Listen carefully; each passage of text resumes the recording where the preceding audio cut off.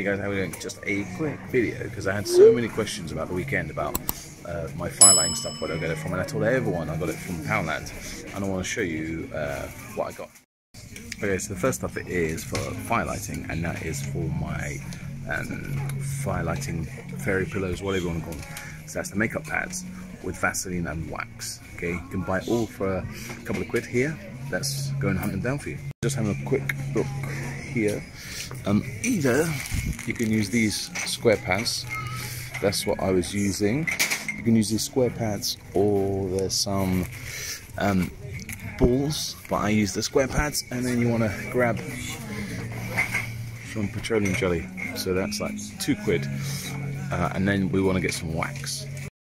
So candle wise, I get the tea lights, non-scented ones, the white ones, but you can use scented ones to make them look nice. If you can use pink, obviously they're going to be looking pink and purple, but the ones I use are just plain wax candles. 40 of those. Just burn them down in a pot. Talking about pots, so I found these little containers. They'll be good for your firelighting kit to keep them nice and dry, so they're 3 for a quid. Right, come to the kitchen selection and you'll want to get one of these saucepans. You can use these saucepans to melt down your wax candles.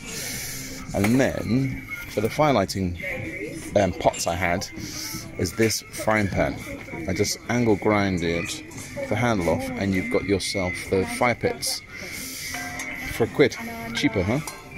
So there you go, my quick little video around Poundland about the stuff I bought. So firelighting, cotton wool, Vaseline and the candle, and then for the fire pits, the frying pans as you saw, and then if you're going to melt down some wax, you don't want to upset the other half using the kitchen pots, just get one of those cheap saucepans. There you go, that is a little trip for my firelighting stuff around Poundland.